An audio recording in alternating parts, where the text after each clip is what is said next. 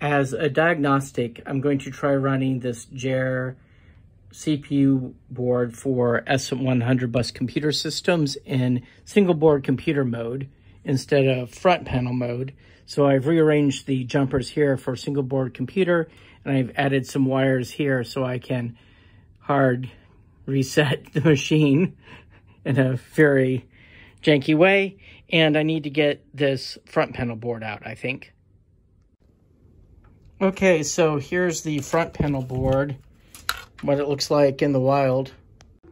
Now with the front panel disconnected, you don't have this power switch, but there is a power switch here.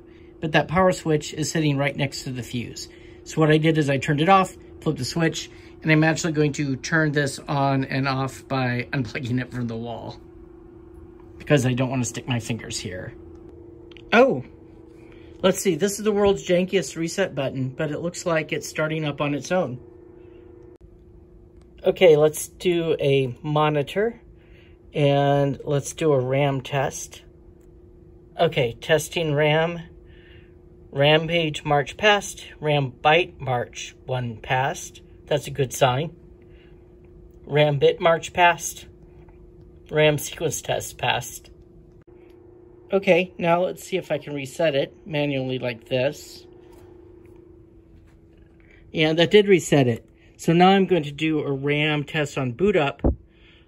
Ah, that passed.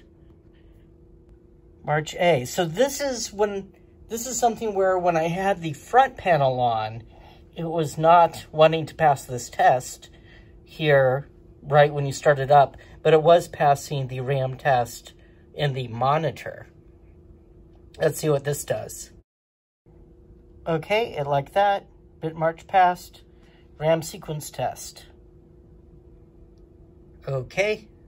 Why is it telling us all this now?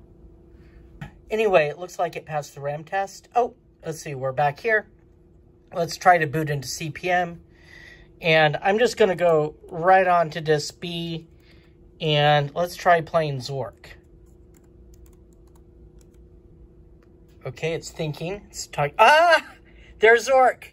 All right. Infocom. There is a small mailbox here. Look, mailbox. That's a sentence I don't recognize. Okay, whatever. Anyway, we can play Zork. How about go north?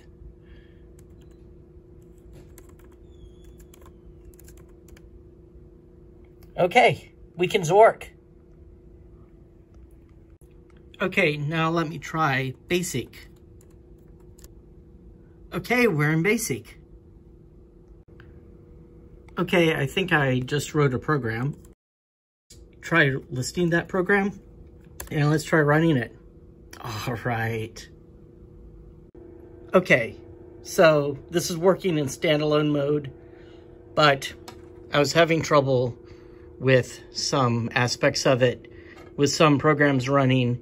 Particularly, it looks like maybe programs using more memory when I was using this front panel.